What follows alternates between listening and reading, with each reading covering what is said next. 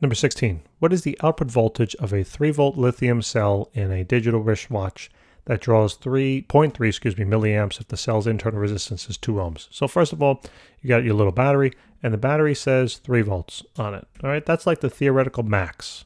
So that you got to keep that in mind. So the theoretical maximum output of the battery is 3 volts. All right. However, the battery also has inside of it, it has a resistance of 2 ohms.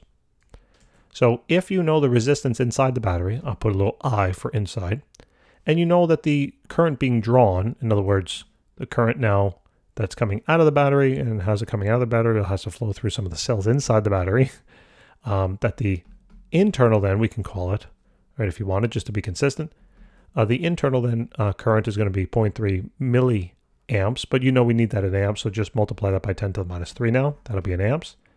Also, I forgot to write this down. This is 2 ohms.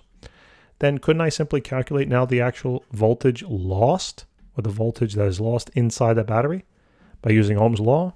Sure, right? Because we know that VI, or V, is equal to IR, VIR.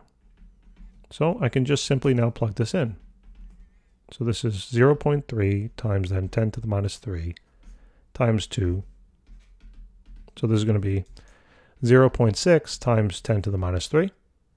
Okay, and that'll be it in terms of volts, right?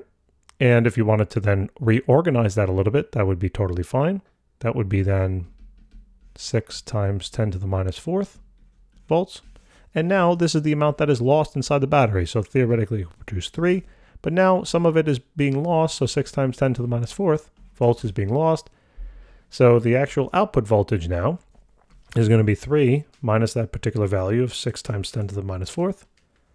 And we get about 2.9994 volts. Again, sig figs. I guess we probably wouldn't even round. So you basically have 3. Okay, but there you go. Guys, thanks for tuning in. Hopefully that helped. Please remember to help us out and subscribe, and I'll see you soon. Take care.